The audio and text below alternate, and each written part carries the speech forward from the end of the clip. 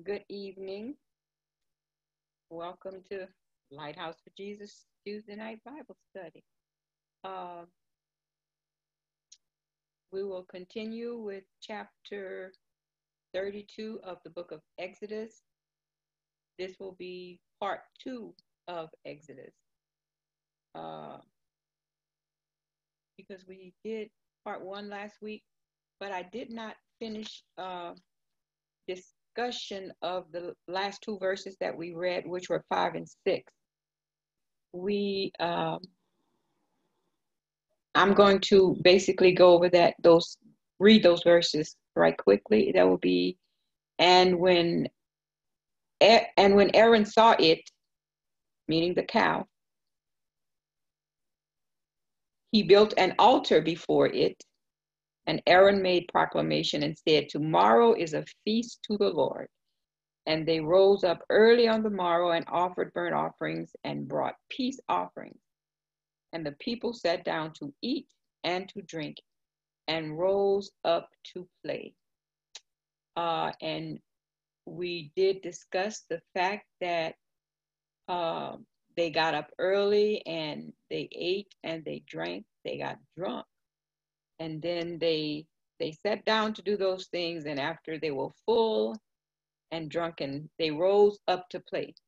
The word play there meaning sexual indecency. It turned into an orgy. Aaron said in verse 5 that they were having a feast to the Lord. This is actually blasphemous, what is happening right here. We're going to talk some more about what they did, but when you visualize, if you think about it in your mind, if you think about it in the eye of your mind, you can only think of a scene of incredible evil. These people who had made covenant with God and who had vowed to God to keep God's commandments, they are blatantly ignoring and violating those vows. Excuse me. Israel is in a drunken frenzy, worshiping an idol and engaging in all kinds of sexual immorality. One question that entered my mind when I was reading this is, where did they get the liquor? They were in the wilderness. They had just gotten here like a month before. They didn't have time to grow anything to make any kind of liquor. So I'm assuming that they got it from the people in Canaan or somewhere, or they brought it with them from Egypt. I don't know. But they were drunken. And what they're doing is no different than what the Canaanites do in their worship. Brother Roger, would you read Deuteronomy 9 and 5? Okay. Deuteronomy 9 and 5. Actually, make it 4 and 5. Okay. Speak not thou in thine heart, after that the Lord thy God hath cast them out from before thee, saying, for my righteousness the Lord hath brought me in to possess this land, but for the wickedness of these nations the Lord doth drive them out from before thee. Not for thy righteousness or for the uprightness of thine heart dost thou go to possess their land, but for the wickedness of these nations the Lord thy God doth drive them out from before thee, and that he may perform the word which the Lord sware unto thy fathers, Abraham, Isaac, and Jacob. Okay, so you see here, God is giving, through Moses, the reason why he is giving the promised land of Canaan to Israel. And he made it very clear, it's not because of you. It's not that you have done anything so good. It's not that you have done anything so right. But it is for it is because of the wickedness of the Canaanites. It's really, you must really be wicked for God to drive you out of your own land, your own countries, to have somebody defeat you. And he also said that he will bring them into the promised land because he has to perform the word that he had promised to the patriarchs. But what I wanted to really get out of that is that the Canaanites were so wicked that they were being put out of the land by God. And they're acting like the Canaanites is what they're doing.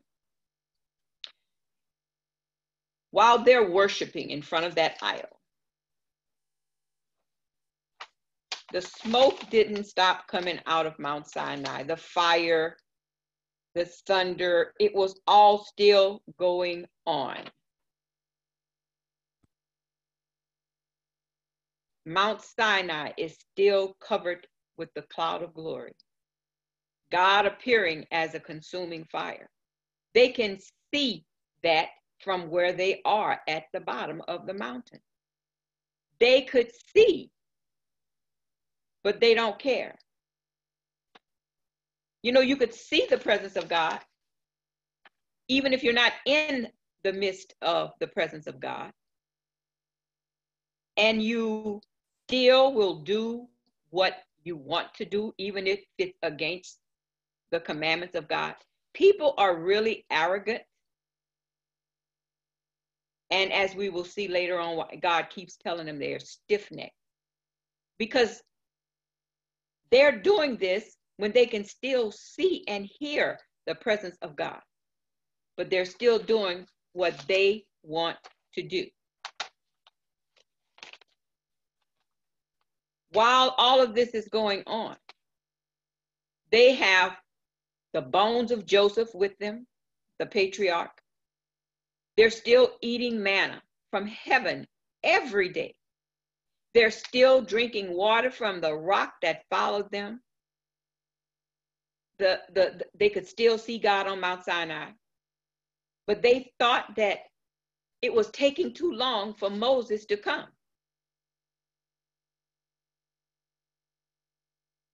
And so while the Israelites are acting as if the presence of God is among them still, and they're worshiping him through the calf,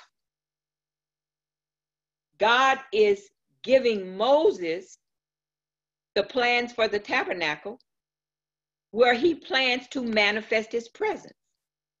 And they're trying to get his presence at the same time by worshiping an idol. How ironic and tragic is that?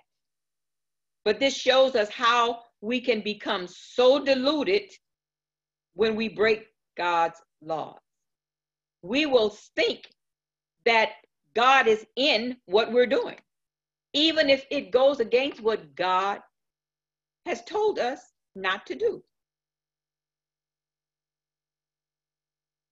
Aaron and the rest of Israel thought that they could give honor to God, to Yahweh, to Jehovah, to the great I am, through the golden calf. They used the name of God in their worship of that calf. Aaron didn't take away the name of the Lord. He simply added the calf. He compromised so that he would not upset the people. He tweaked it. He made God more palatable. He made God easier for them to digest.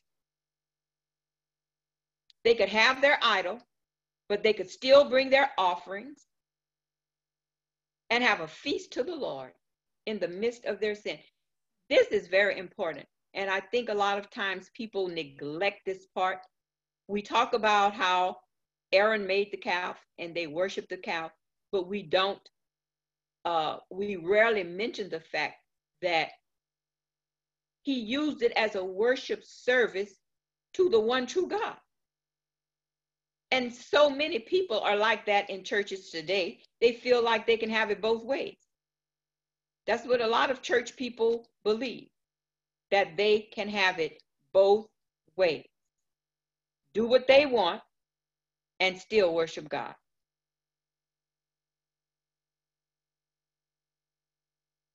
They are in spiritual error. So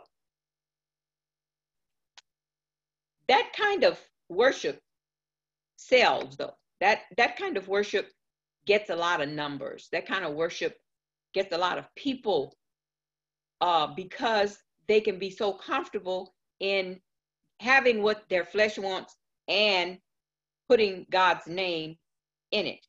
So there's a lot of leaders, ministers, pastors who are religious hucksters who are selling spiritual snake oil. Selling spiritual snake oil and promising that there is a God that looks a lot like Santa Claus, because everything that's said about God is how he's going to make everything good for us all the time. But God is a jealous God. He's not going to share his worship with anybody. Compromise is not a part of God's plan. He does not compromise, and he does not want his people to compromise. So spiritual compromise happens when you want a safer, more user-friendly God who will work for you. That's that Santa Claus image. Tell him what you want, right? That God that scared him half to death, well, we don't know if we want to be in the midst of that. You can't negotiate with a God like that. You can't manipulate a God like that to get what you want. You can't work out better terms for the covenant that you make with him. You can't work out terms where things are a little more equal between you and him, and you get to make some of the decisions all on your own. Because with that God that they had seen, all you can do is submit to his awesome power. You see him, you realize how little you are. That golden calf couldn't give him a law. It couldn't demand any obedience. It had no wrath when they did wrong. It had no justice. It had no holiness. It was deaf, dumb, and impotent. It had no power. But the good thing about it was it could not intrude on their fun. It couldn't judge them for what they were doing. So a golden calf is a much safer, more user-friendly God. And so many church people today are worshiping the golden calf. They just don't call it that. When you're happy or when you're not happy with God as he has revealed himself to you, and you try to remake him and what he says, which again is so prevalent in the modern day church, to remake God according to what you want and according to your plan. That is compromising the gospel. Less than 2 months before this, Israel had heard the voice of God himself thunder from heaven, audibly speaking the 10 commandments to them. That dramatic experience did not change their hearts. It made many of them desire a less demanding God. It seems impossible that after receiving such a lofty revelation, that they could not possibly stoop to the level that they have right now. But we can't look too bad on them. We can't think of them in a way that it's something that we could never possibly do. But because Christian experience today is often the same. We often see the same thing. Okay, Brother Roger, we're going to go back to Deuteronomy 9. And read 13 through 21. Deuteronomy 9 and 13. Furthermore, the Lord spake unto me, saying, I have seen this people, and behold, it is a stiff-necked people. Let me alone, that I may destroy them, and blot out their name from under heaven, and I will make of thee a nation mightier and greater than they. So I turned and came down from the mount, and the mount burned with fire, and the two tables of the covenant were in my two hands. And I looked, and behold, ye had sinned against the Lord your God, and had made you a molten calf. You had turned aside quickly out of the way which the Lord had commanded you. And I took the two tables and cast them out of my two hands, and brake them before your eyes. And I fell down before the Lord, as at the first 40 days and 40 nights. I did neither eat bread nor drink water, because of all your sins which you sinned, in doing wickedly in the sight of the Lord, to provoke him to anger. For I was afraid of the anger and hot displeasure, wherewith the Lord was wroth against you to destroy you. But the Lord hearkened unto me at that time also. And the Lord was very angry with Aaron to have destroyed him. And I prayed for Aaron also the same time. And I took your sin, the calf which ye made, and burned it with fire, and snapped it, and ground it very small, even until it was as small as dust. And I cast the dust thereof into the brook that descended out of the mount, into the brook that descended out of the mount. Okay, and we're going back to Exodus 32. And I'm going to read verses 7 through 10. Now, I had Rogers read more of the sequence of events. So that part is already read. It just has more details on Exodus 32, which we will read in parts of what we just read in Deuteronomy 13 through 21. So beginning at the 7th verse of Exodus 32. And the Lord said unto Moses, Go, get thee down, for thy people, which thou broughtest out of the land of Egypt, have corrupted themselves. They have turned aside quickly out of the way which I commanded them. They have made them a molten calf, and have worshipped it, and have sacrificed thereunto, and said, These be thy gods, O Israel, which have brought thee up out of the land of Egypt. And the Lord said unto Moses, I have seen this people, and behold, it is a stiff-necked people. Now therefore let me alone, that my wrath may wax hot against them, and that I may consume them, and I will make of thee a great nation. There are such valuable truths in chapters 32, 33, and 34 of Exodus. That's why we're going to take our time and go through this. So the plans for the tabernacle have been given to Moses,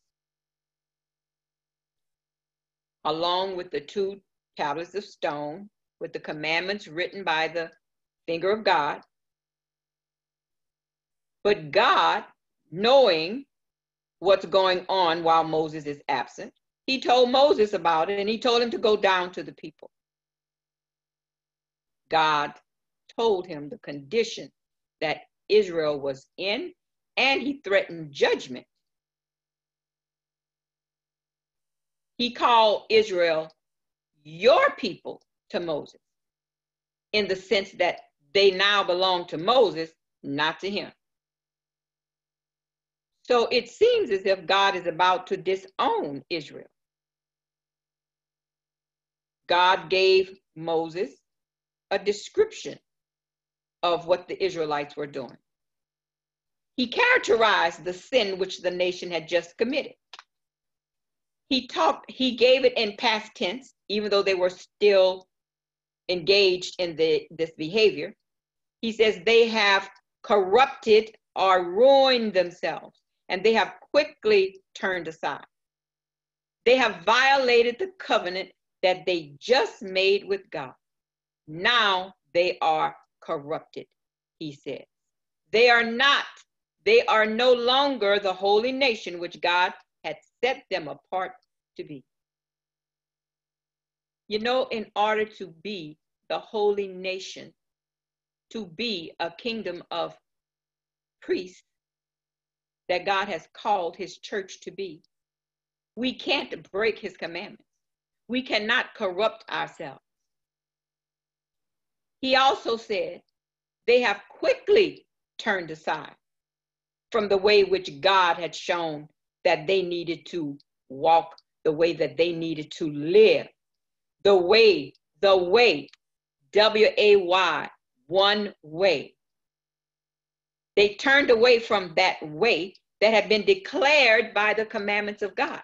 That is how we know his way, through his commandments, not by what we interpret or what we feel or how we think society has changed, but according to God's commandments that he has given us. He said, they didn't wait long to go their own sinful way. They had corrupted themselves by their disobedience, and they had done so very quickly. Those solemn vows that they made to God, it seems as if they had forgotten them. Everything that they had promised God, they were very easily deceived into worshiping anything they could see with their eyes. They weren't grounded in the covenant that they had made with God. And I have to ask the question, when we could only live according to the doctrine of Lighthouse for Jesus while Sister Ann was alive, were you really grounded in the name of Jesus? What happened? What happened to some of us? It makes you think, it makes you ponder, it makes you sad. The greatest tribute you can give to someone who gave you birth spiritually and grounded you, nourished you, is to remember what they taught you and follow in their footsteps. So God said that these people were stiff-necked. He said they're obstinate, they're stubborn. Stiff-necked means all of those things: obstinate, stubborn, willful, rebellious, perverse. And willful, I always think in terms of people that are willful as people who love to say, I will, because they will do what they will do. And that is a satanic principle. That is what Satan says. I will. I will. That metaphor of a stiff neck is taken from a horse that stiffens his neck against the pull of the rein and will not be guided by the rider. And rebellion is so bad that the Bible calls it witchcraft. Being stiff-necked is about not wanting to be controlled by the word, not wanting to be controlled by the spirit, not wanting to be controlled by your leader. That's rebellion, which is as the sin of witchcraft. So literally, the Israelites were stiff-necked. Over and over in the scripture, God or prophets called Israel stiff-necked. So again, God described to Moses everything that had happened. He said they made themselves a molten calf. They worshiped it and sacrificed it.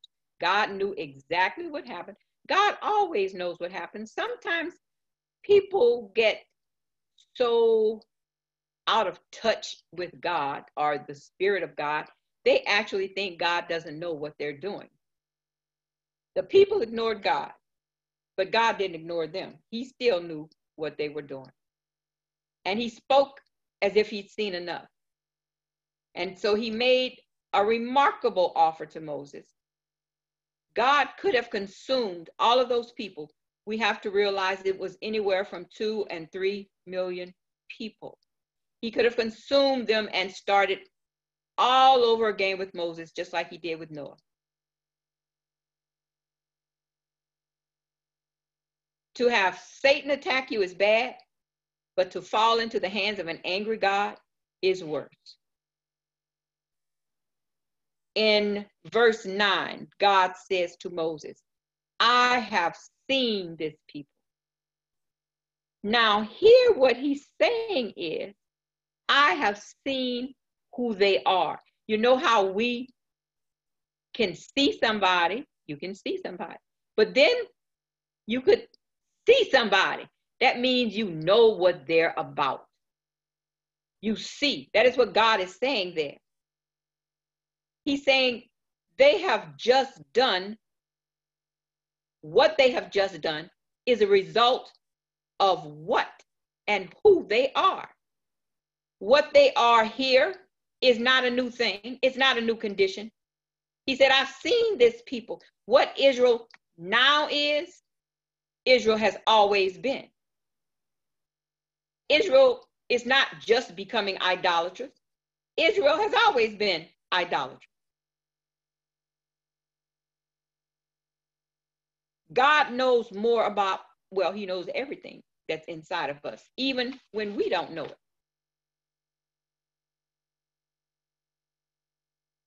If God had intended to wipe out Israel,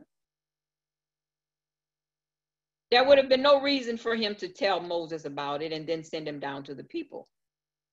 God tells of judgment in advance to give an opportunity for people to repent. So when he said, let me alone to Moses, he was suggesting that if Moses didn't leave God alone, the people would not be destroyed. That's really what he's saying. They won't be destroyed if you leave me alone, even though I'm telling you to leave me alone so I can destroy. The inference here is that if Moses didn't intercede for Israel, if he did intercede for Israel, God would likely turn his wrath from his people. Moses knew that God's threatened action of destroying Israel and his offer of making Moses making a new nation through Moses, that would have been inconsistent with the character of God. It would have been inconsistent with the covenant that he made with Israel. The Egyptians would have been very happy if God destroyed his people. That's what they tried to do. The character of God would be demeaned, for God would not have kept his promises to Abraham, Isaac, and Jacob. The Messiah couldn't come through Moses because Moses was a Levite, and the Messiah had to come through Judah. So the words which God spoke were really intended to stimulate Moses to intercede for his people, and thus to bring about forgiveness. So we see how sometimes God is working in a way that we don't even understand. We will see him doing one thing, declaring judgment, when really what he's using it for is to set us up for forgiveness. Isn't that a wonderful thing? God didn't ask for Moses to give him an opinion. He didn't ask for Moses to participate in what he was saying. He simply told Moses, let me alone. The clear impression was that if Moses did nothing, the plan would go ahead. Okay, Brother Roger, if you would read verses 11 through 13. Exodus 32? Yes. All right.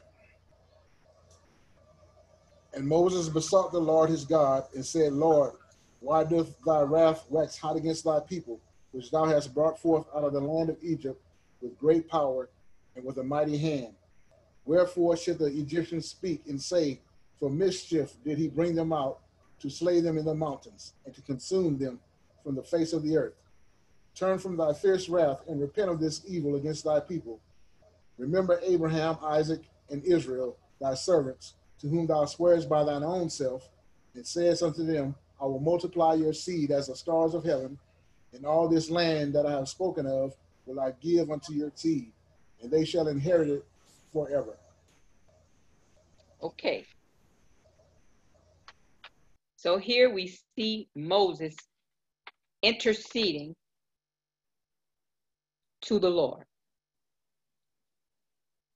He was very fervent and eloquent here. While he pleads with the Lord, he didn't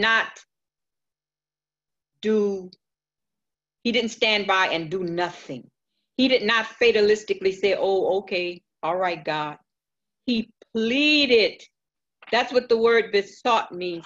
He pleaded with the Lord according to what he believed was really in God's heart. Moses' prayer was not long. This is not a long prayer, but it was very strong. Remember, in prayer, it's not the length, but the strength. To avoid spiritual compromise, God's people need strong leaders like Moses who will pray for God's glory through his people. God's command drove Moses to prayer. And when it says, well, we haven't gotten there yet. We read 11 through 13.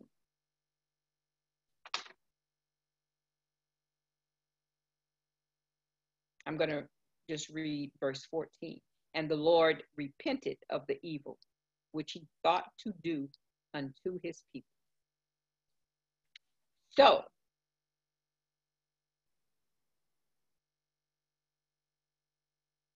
suffice it to say here that God's repentance looks at things from our point of view. It seems to us when we read this as if God changed his mind in response to our prayers, when actually his purpose has been ordained from eternity. He never changes. In ways we cannot understand, he brings us to our knees and uses our prayers to accomplish his will. Strong leaders who get God's compromised people back on track are people who pray as Moses did here. Even though God offered to make a mightier and a greater nation out of Moses, this was really a test for Moses. At least that's how I see it. It was a test to prove the character as the leader of the nation and the mediator of the covenant. If Moses had agreed to God's plan B, which is, okay, Moses, I'm going to start all over with you, it would have revealed Moses' desire for personal glory. But Moses passed the test with flying colors. I believe that Pastor Broussard said something on Friday night that concerning Pastor Donnie, who had really reacted with something regarding him the same way that Moses reacted regarding God's people. He was not looking for glory, but he was looking for someone being grounded in salvation. It wasn't about personal glory. When Moses prayed, he turned it around from God saying, your people, Moses, that you brought out of Egypt. He turned it around and gave them back to God. He prayed that the person and character of God would be revealed through Israel. He said, Lord, they belong to you, not to me. He appealed to God on the basis of grace. He said, we didn't deserve to be brought out of Egypt to begin with. You did it by your grace, not because we deserve it. So he appealed to the grace of God, and then he appealed to the glory of God. He said, this will discredit you in the eyes of the nations. They will say that you brought your people into the desert to kill them. Don't let anybody think that about you, God. We see here where Moses is filled with compassion for the people, but his chief concern right here is for the honor, for the name of God. Many times when we minister to people who have backslidden or who are beginning to go back, we will say to him, we will say to that person, what are you doing to the name of God? How are you making God look? Finally, Moses appealed to the goodness of God. He said, Lord, keep your promises. You're a God who has always been faithful, and you have made some promises to our forefathers. And you'll notice all through the word of God, Old Testament and New Testament, the promises that God made to Abraham, Isaac, and Jacob are repeated over and over again. And as Christians, when we pray, we need to have repetition in the sense of reminding God of his promises. Lord, your promise. Lord, your promise. Because God always keeps his promises. Because God cannot deny himself.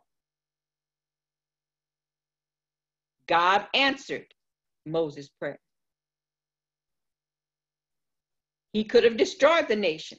All Moses had to do was leave him alone and accept plan B and let him do what he said he would do. But Moses didn't leave God alone. He labored in intercession according to what he knew was the heart of God. And the Lord was moved with compassion to save his people. Now, I'm going to read Numbers 23 and 19.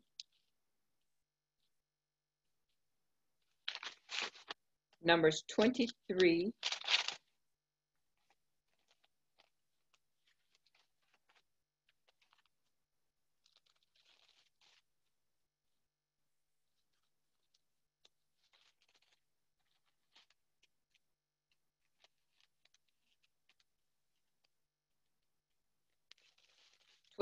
and 19 says, God is not a man that he should lie, neither the Son of Man that he should repent. Hath he said, and shall he not do it? Or hath he spoken, and shall he not make it good? These scriptures seem to contradict each other. Exodus 32 and 14 and Numbers 23 and 19. But that is not a contradiction. We understand that many times God is speaking through his writers by using man-centered language. Moses here is describing the actions of God as they appeared to him. Moses' prayer didn't change God, but it did change the standing of the people in God's sight. The people are no longer in a place of judgment. They are now in a place of mercy. And that is what we can do through our prayers. We can actually change the standing of ourselves and others in our intercession.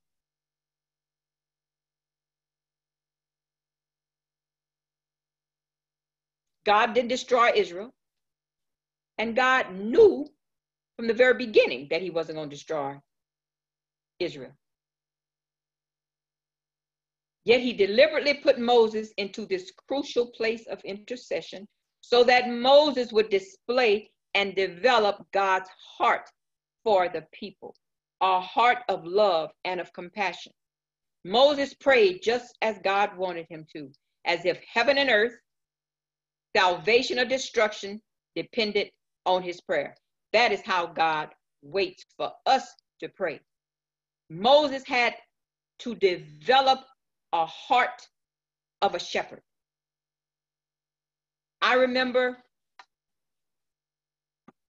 in the growing and the maturing of our church through the years, how we would stop church service and just go into intercession for hours. People have been saved through that kind of intercession. Their names being called through the Spirit of God and the whole church interceding. Lives have been spared. Lives have been changed. The course of the natural elements have been changed through that kind of prayer. We should pray as if our lives and other people's lives and souls depend upon our prayer. That is how Moses prayed at this time. No, Moses was never more like God than he was then, praying for those people, sharing God's mind and his loving purpose. Living under the new covenant, we don't have less privilege in prayer than Moses had. We don't have less access to God than Moses had. The only thing we have less of is the heart of Moses for the people. Okay, Brother Rogers, verses 15 through 18. And Moses turned and went down from the mount, and the 2 tables of the testimony were in his hand. The tables were written on both their sides, on the one side and on the other were they written. And the tables were the work of God, and the writing was the writing of God, graven upon the tables. And Joshua heard the noise of the people as they shouted. He said unto Moses, there is a noise of war in the camp. And he said, it is not the voice of them that shout for mastery, neither is it the voice of them that cry for being overcome, but the noise of them that sing do I hear. Okay. So after pleading for the lives of the children of Israel, Moses quickly went down the mountain to stop them from doing those things that they were doing that were so displeasing to God. So in the midst of this great idolatry, Moses and Joshua came down from the extended stay on Mount Sinai. Moses brought the 2 tablets of the testimony written by the hand of God on both sides. It's significant that it stated that the tablets were written by God's direct hand. That is to show us that all commandments and morality standards must come from God's standard and character. It should not be up to the opinions or the changing values of men. We see here, we remember that Joshua had been with Moses when he went up in chapter 24. So as Moses went all the way up, it seems that Joshua waited for him somewhere up the mountain. He could not go all the way. And he stayed there those 40 days and 40 nights. So he also was not aware of what had happened in the camp. He heard the noise of the people as they shouted. So there was so much noise. They were having so much fun. The people of God. You know, when I read this, and it brought something to my mind. I remember, well, I was never a person who went to festivals and to the, what do you call it? The, when they have all the music at night and all of that from different bands. I was never a person to do that. When I was younger, I would be in a parade, then I would go to my house. But we did fundraisers at some point by setting up a booth during festivals. And I remember one night, I felt as if I was in a jungle, or I don't even know how to describe it. But at one end of the street, there was this rhythm and blues band. And at the other end of the street, there was this country and Zydeco band. And in the middle, the whole block, there were all of these people. There was all this loud music just from each end of the block, and the beat, and you could feel it, da-dum, da-dum, da-dum, da-dum, and all the bodies glistening with sweat and moving to that. I thought I was so frightened. I was like, this is not real. This is crazy. And I never went back after that, because, and I'm imagining that that's kind of how they were acting. It's actually frightening to be in the midst of that kind of physical excitement. And we have to realize also, these people were having an orgy. They were having openly having sexual immorality with each other. There was nakedness. They were shouting and screaming and making all this noise that they heard it up the mountain. Joshua thought that an enemy had attacked the camp. He thought it was the noise of war. In a way, he was right. It just wasn't a physical war. It was a spiritual war. But Moses knew better. He said, it's not the sound of shouting of a cry of strength or of winning a battle, of having the victory. It's not the cry of someone who has been overcome and is wailing and howling because they have been overcome. But this is the kind of noise that comes from people who are having fun. He says they're singing. They're singing. They're being entertained. They're having a great old time. And Moses could better understand, because he already knew what the children of Israel were doing, because God had told. So he could better judge the nature of that sound.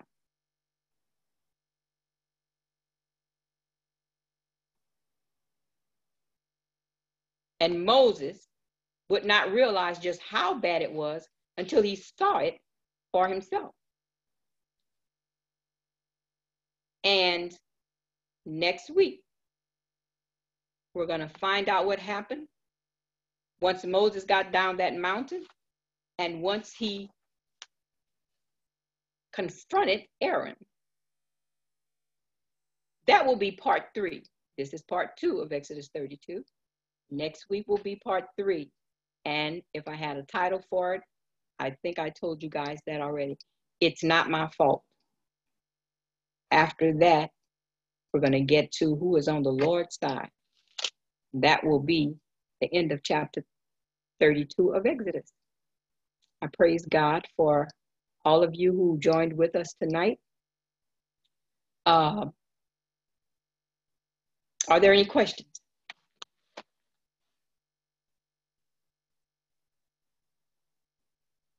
No questions again.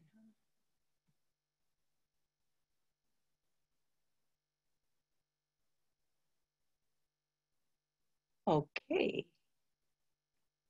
Pastor Donnie, are you there?